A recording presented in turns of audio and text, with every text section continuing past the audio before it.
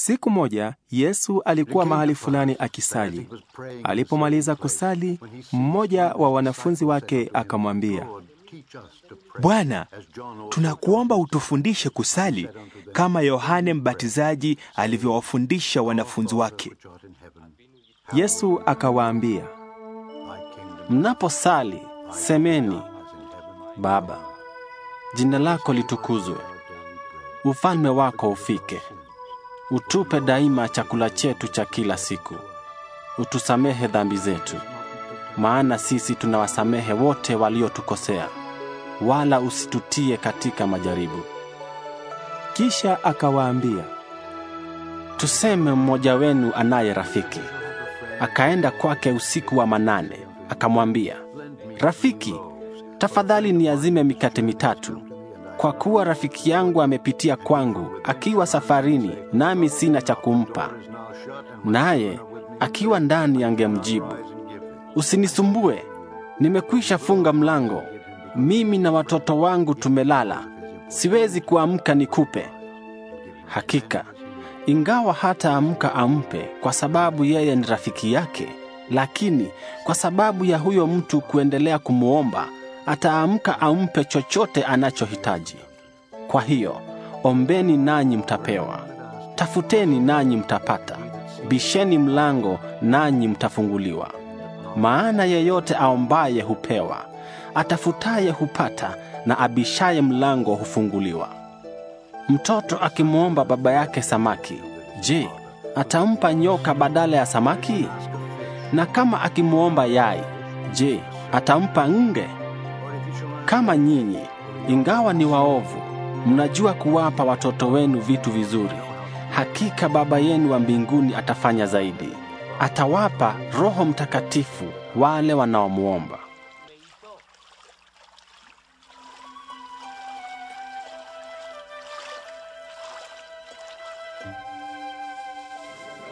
Siku moja Yesu alikuwa anamfukuza pepo aliyemfanya mtu mmoja kuwa bubu.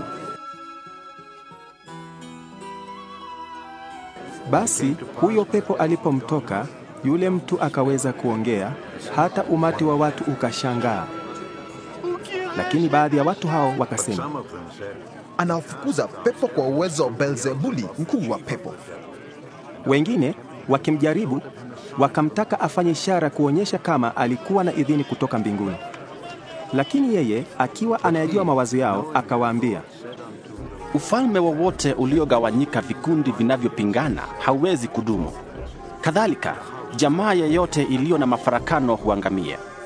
Kama shetani anajipinga mwenyewe, utawala wake utasimamaje? Mnasemaje basi kwamba ninawafukuza pepo kwa uwezo wa Beelzebuli? Kama ninafukuza pepo kwa uwezo wa Beelzebuli, wafuasi wenu huwafukuza kwa uwezo wa nani?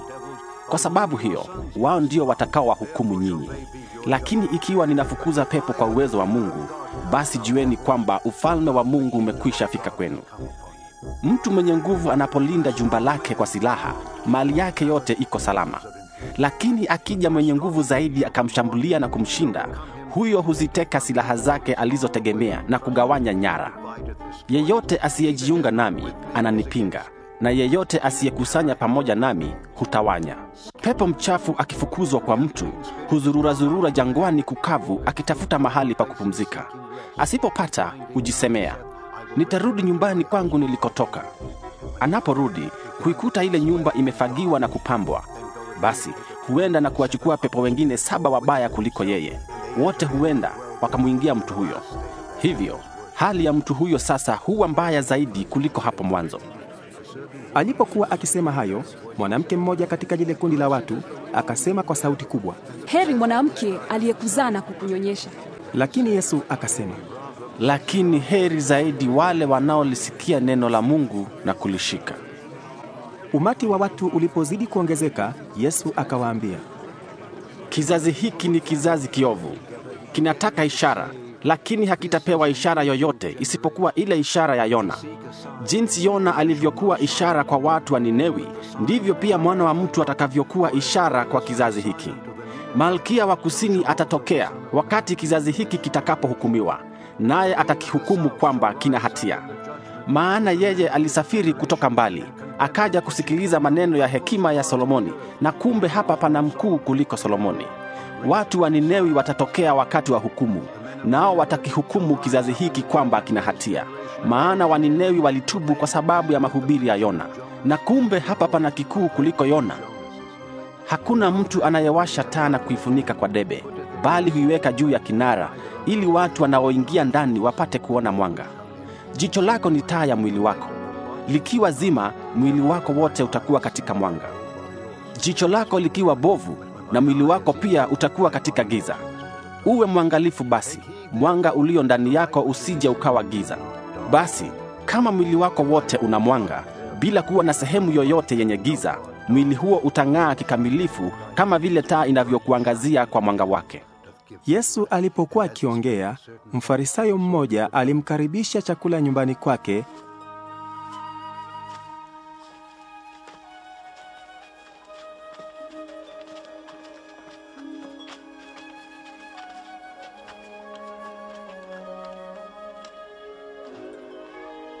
Naye akaenda, akaketi kula chakula.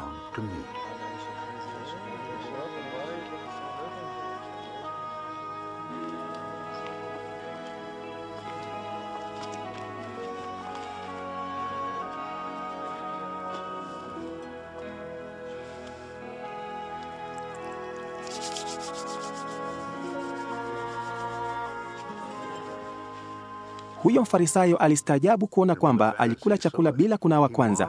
Bwana akamwambia, nyinyi Mafarisayo huosha kikombe na sahani kwa nje, lakini ndani mmejaa udhalimu na uovu. Wapumbavu nyinyi! Je, aliyetengeneza nje si ndiye aliyetengeneza ndani pia? Toeni kwa maskini vile vitu vilivyomo ndani, na vingine vyote vitakuwa halali kwenu. Lakini ole wenu Mafarisayo, kwa sababu mnatoza watu zaka hata juu ya majani ya kukolezea chakula, mchicha na majani mengine, na huku hamjali juu ya haki na upendo kwa Mungu. Mambo haya iliwapasa mmeyazingatia bila kuyasahau yale mengine. Ole wenu nyinyi Mafarisayo, kwa sababu mnapenda kuketi mbele mahali pa heshima katika masunagogi na kusalimiwa kwa heshima hadharani. Ole wenu, kwa sababu mko kama makaburi yaliyofichika, watu hutembea juu yake bila kufahamu.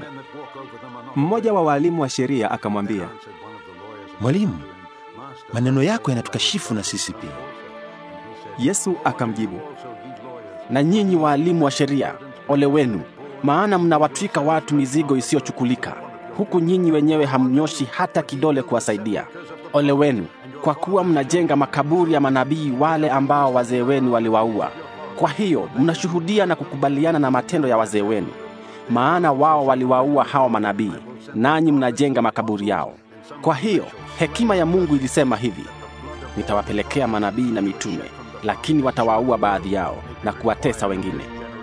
Matokeo yake ni kwamba kizazi hiki kitaadhibiwa kwa sababu ya damu ya manabii wote iliyomwagika tangu mwanzo wa ulimwengu, tangu kumwagwa damu ya Abeli mpaka ile ya Zekaria ambaye walimuua kati ya madhabahu na mahali patakatifu.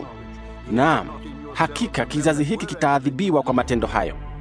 Ole wenu nyinyi walimu wa sheria, kwa sababu mmeuficha ule ufunguo wa mlango wa elimu. Nyinyi wenyewe hamkuingia, na mmewazuia waliokuwa wanaingia wasiingie. Alipokuwa akitoka pale, wale Mafarisayo na walimu wa sheria walianza kumshambulia vikali na kumsonga kwa maswali mengi ili wapate kumnasa kwa maneno yake.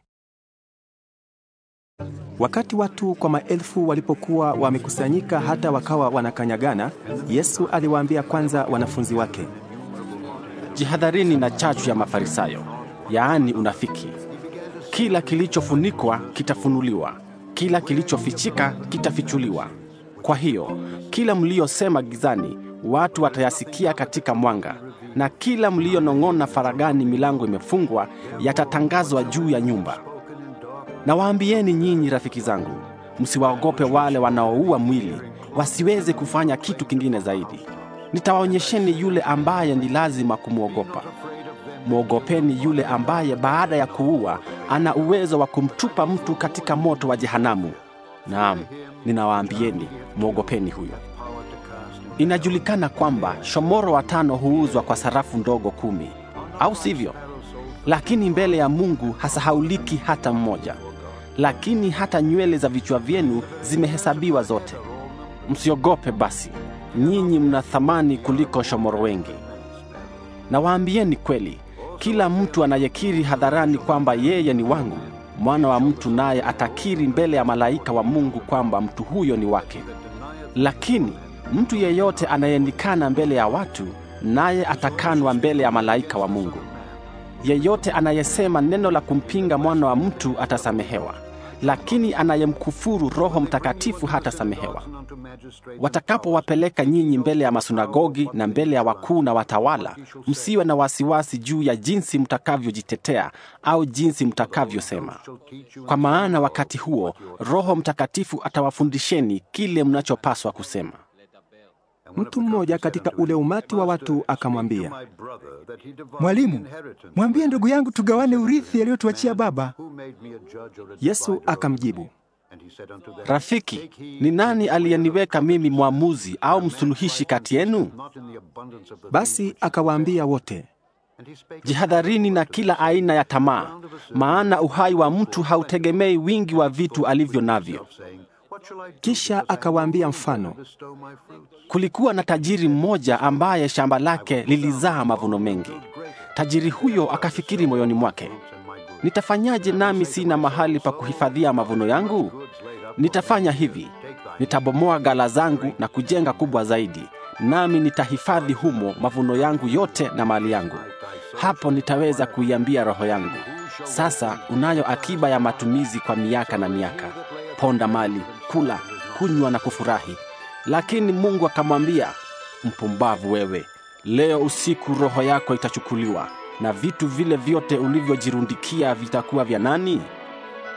Yesu akamaliza kwa kusema, ndivyo ilivyo kwa mtu anayejirundikia mali kwa ajili yake mwenyewe, lakini si tajiri mbele ya Mungu.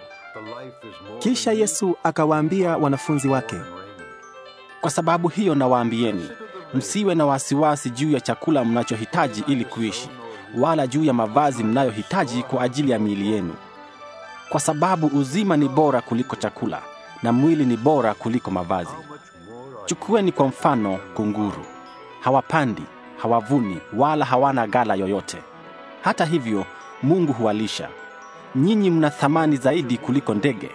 Ni nani kati yenu kwa kuwa na wasiwasi sana anaweza kuongeza kidogo urefu wa maisha yake?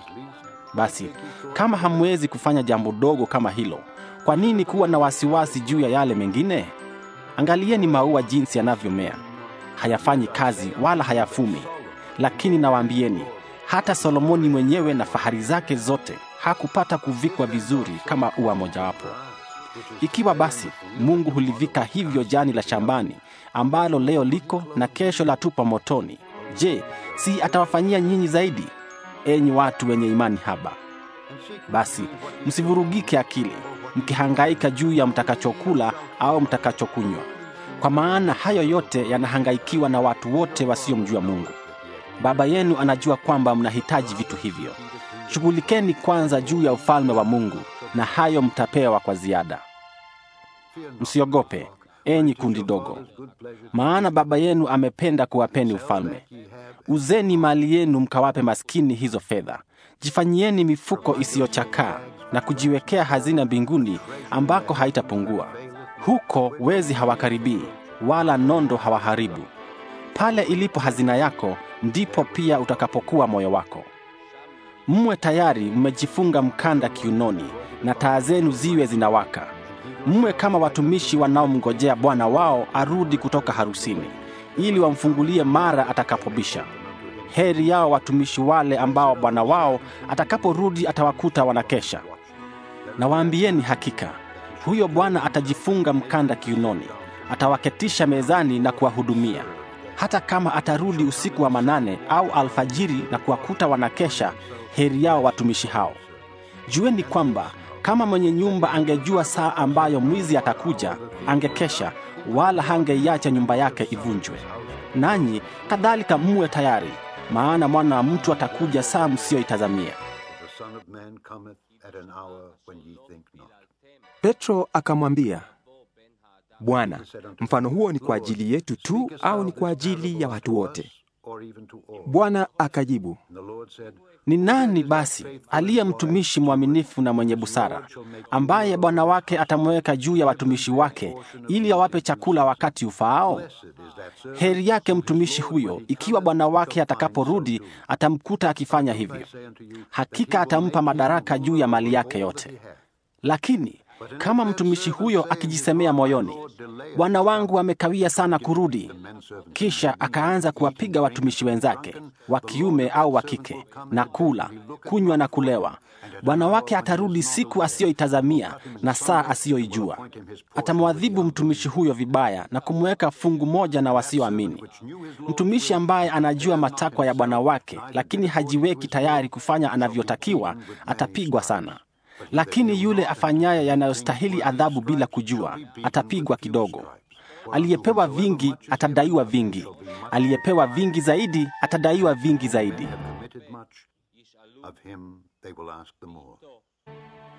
Nimekuja kuwasha moto duniani. Laiti ungekuwa umewaka tayari. Ninao ubatizo ambao inanipasa niupokee. Jinsi gani ninavyohangaika mpaka ukamilike. Mnadhani nimekuja kuleta amani duniani? Hata kidogo. Si amani bali utengano. Na tangu sasa, jamaa ya watu 5 itagawanyika. 3 dhidi ya 2, na 2 dhidi ya 3. Baba atakuwa dhidi ya mwanawe, mwana dhidi ya baba yake, mama dhidi ya bintiye, binti dhidi ya mama yake, mama mkwe dhidi ya mke wa mwanawe, na huyo dhidi ya mama mkwe wake. Yesu akayaambia tena makundi ya watu, Mnapoona mawingu yakitokea upande wa magharibi, mara mwasema, mvua itanyesha, na kweli hunyesha. Mnapoona upepo wa kusi unavuma, mwasema, kutakuwa na joto, na ndivyo inavyokuwa. Enyi wanafiki, mnajua kutabiri hali ya hewa kwa kuangalia hali ya nchi na anga. Kwa nini basi hamwezi kujua maana ya nyakati hizi? Na kwa nini hamwezi kujiamulia wenyewe jambo jema la kufanya? Maana kama mshtaki wako anakupeleka mahakamani, ingekuwa afadhali kwako kupatana naye mkiwa bado njiani, ili asije akakupeleka mbele ya hakimu, naye hakimu akakutoa kwa polisi, nao wakakutia ndani. Hakika hutatoka huko, na kuambia, mpaka utakapomaliza kulipa senti ya mwisho.